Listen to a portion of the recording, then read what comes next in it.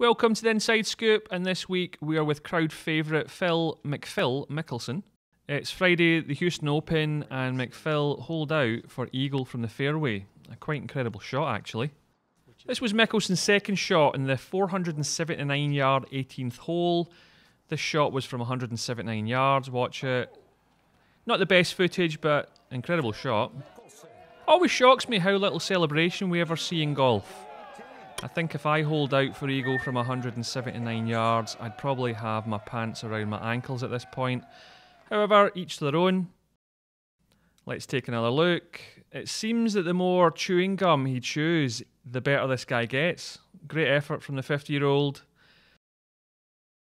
Please feel free to like and comment in this video, and don't forget to subscribe to the channel for more. Thanks for watching and enjoy your golf.